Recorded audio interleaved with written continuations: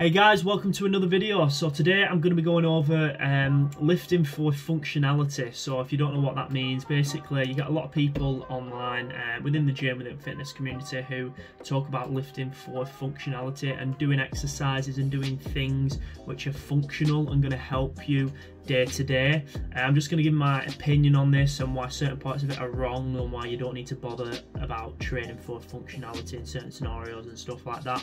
So yeah, I hope you like the video. If you've got any questions at the end, please feel free to leave any comments. So yeah, let's get into it. So the first thing I'm going to go over are people who say things like compound movements are more functional. Now you get a lot of people in fitness space, especially in places like your Instagram comments, who say your compound movements are more functional. This isn't the case because, for example, number one, you're not doing those movements in everyday life anyway. You get a lot of people who say, oh, deadlifts are functional because if you need to pick something up, it's going to be more functional for that.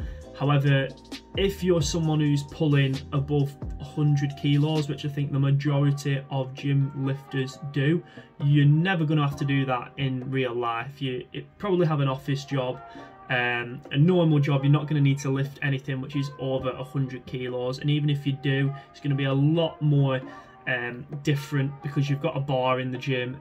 When you're lifting a physical object, you're going to be having to hold it in different ways. So yes, there is an argument that it could help strengthen you for those movements when you are doing things everyday life. However, you shouldn't base your training around that. You shouldn't be going, I'm going to deadlift to get stronger for when I need to lift a couch up to move it around the room or something. You shouldn't be basing your workouts around that. So yeah, that's point one. Just compound lifts really and stuff like that. How you don't need to be training compound lifts just for functionality for everyday life. And now point number two kind of intertwines with the first one. You get a lot of people saying if you're not doing compound movements and you're not doing free weights, you're not training the small, intricate stabilizer muscles within your body. This is not true, once again. Just because you're doing a deadlift, yes, deadlift, squats, bench, stuff like that are compound movements, so you're using multiple muscles at once.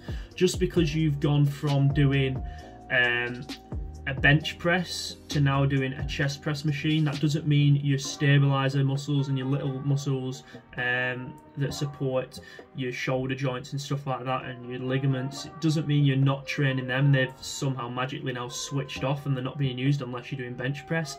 It's false. So obviously when you are doing things like compound movements like squats and deadlifts, you are using more muscles, but you're not training your stabilizer muscles when you're doing compounds, and then they're going to magically turn off when you're not doing compounds or you're doing smaller movements. So again, don't be listening to that advice and don't think you need to do squats and you need to do deadlifts because it's training your stabilizer muscles, because it isn't. You're going to be training your muscles just as effectively as you will be with free weights, with machines and so on. So that's point number two. So tying to point number one again, in terms of exercises that are functional, if you are someone who's wanting to do functional exercises, you need to kind of think about your goals and what your function will be considered functional exercises are.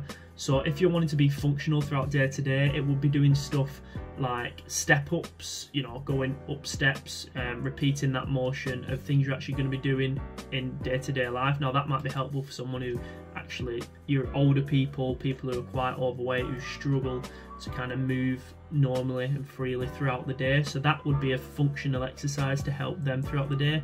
And then you've also got other stuff like working on your balance, your core strength, stuff like that, which would be considered functional exercises, which are going to help you throughout the day.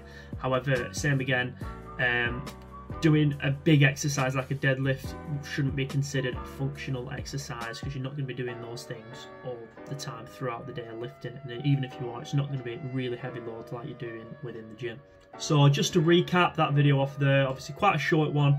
You don't have to be doing exercises based on if they are functional or not. So when you are training, free weights, barbells, dumbbells, machines, all just as good as each other. You're not going to be switching off your stabilizer muscles when you're doing machines as opposed to doing barbell work, so don't be worrying about that.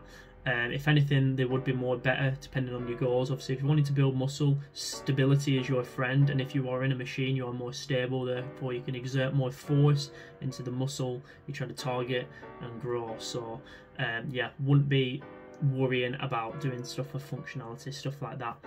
However, I would say if you are wanting to be functional, obviously I've already gone over some exercises which people might benefit from, like step-ups and stuff like that. However, you've got deadlifts would probably be the one functional exercise, only because of how many muscles it does train.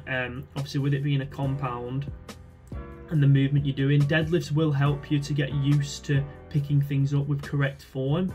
So obviously you bend at the knees, back straight, lift up with the legs rather than kind of bending, hunching forward to pick a box up, something like that. However, again, when you are in those situations in life where you're having to pick something up, it's never going to be above 100 kilos unless you're specifically training for world's strongest man, which is that then you're going to consider that functionality. So yeah, those are all the points I wanted to go over really. So I hope you enjoyed the video. Again, if you've got any questions you want to leave in the comments, feel free to do so. If you think I've missed anything in terms of functionality or anything you want to tell me that again I've not mentioned, please do so.